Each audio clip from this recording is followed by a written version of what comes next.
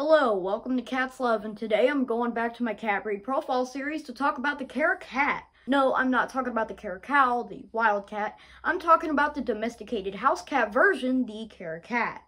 But I'll talk more on that later. Let's take a look at the history of the Caracat and how it came to be. The story begins in the 1990s at the Moscow Zoo, where a street cat snuck into an enclosure with the caracal, the wildcat. A few months later, a kitten was born. The kitten was a hybrid between the caracal and the street cat, but they couldn't breed any further as the kitten was infertile. So the breed technically originated in Russia, although the American breeders started crossing the caracal with Abyssinian cats in the early 2000s. And like that, the idea of breeding the caracal with domesticated cats basically spread like a wildfire. A breeder in Ukraine whose name is Anna Kuzmina started to make caracats in 2011 by breeding Kazi cats, serval cats, and savanna cats. In fact, her and one other cattery in Russia are the only ones who received the caracat, making this breed very rare. The Caracat is said to be an extremely difficult breed to produce and has an experimental breed title from the International Cat Association. But the breed was sadly only made for money, leading to it being a controversial topic as it's somewhat seen as humans exploiting animals. But that's the history of the Caracat. Here's how to take care of the Caracat's coat. You should at least comb their coat at least every week or every other day, I would say. It gets difficult when it comes to grooming as it basically depends on which breed was bred with the caracal during breeding sessions. If it's the normal selection of breeds like the Abyssinian, serval, and Kazi, then I would comb their coat at least every other day or every week. But it gets complicated. Anyway, here's how to take care of the Caracat. This breed is actually very high maintenance. The Caracat is a very affectionate breed, and compared to their caracal origination, they aren't that aggressive. One thing is for sure when getting a Caracat, you will never get bored. You are practically taking care of a wildcat. There will be something new every day. The Caracat's shenanigans and buffoonery will always give you something to do, and the Caracat will quickly attach itself to its owner, so be ready for this cat to basically follow you around everywhere. They are a very clingy cat breed. They do require a large living space though, so I would say the bigger the area, the better. This breed adores outdoor walks and will play fetch. I wouldn't get this cat breed any ordinary catnip toy or really any ordinary cat toy in general. They do originate from the caracal and they will likely rip a cat toy to shreds. May I recommend dog toys for this breed? Anyways, the Caracat of course needs to eat. Here are the recommended cat foods that I would get for this breed. First of all, you should only feed this cat meat. No grains, no carbohydrates, and no high-fat foods. In fact, it's recommended to feed the Caracat raw meats, such as beef, chicken, rabbit, and certainly quail, but do not feed them pork. They are not a big fan of pork, fish, and any of that other stuff. They will likely deny ordinary cat food, so I would certainly have them on a raw meat diet.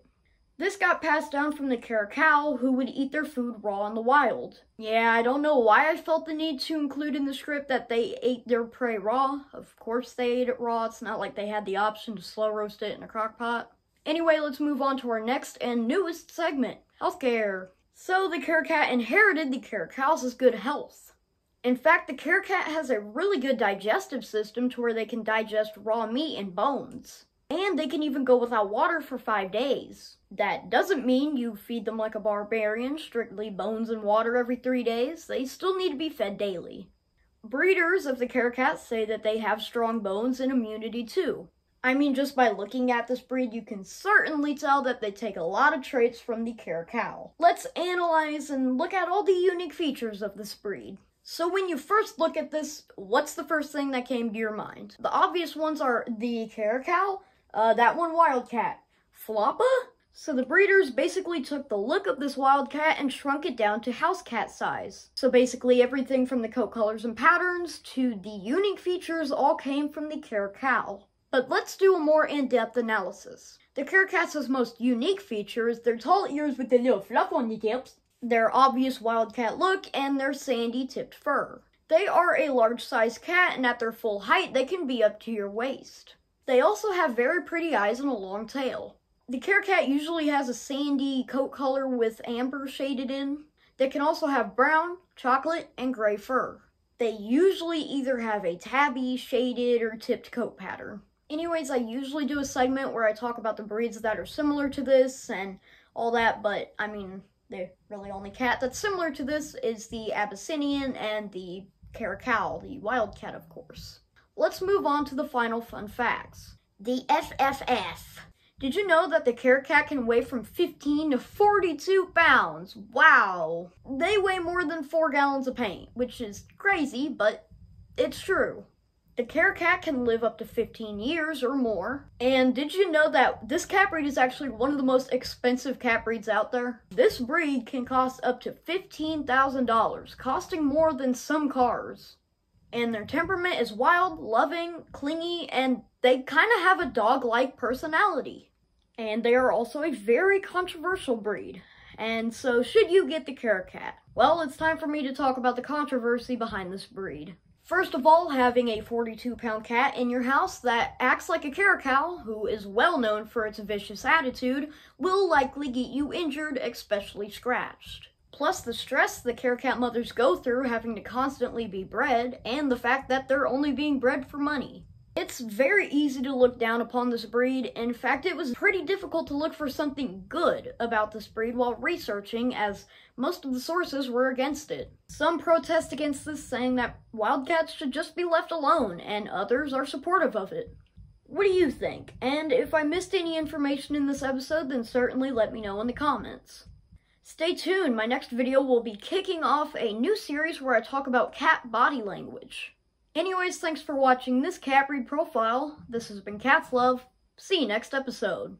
Stay tuned, the Chansley Tiffany's next. Pump it up, kitty. Just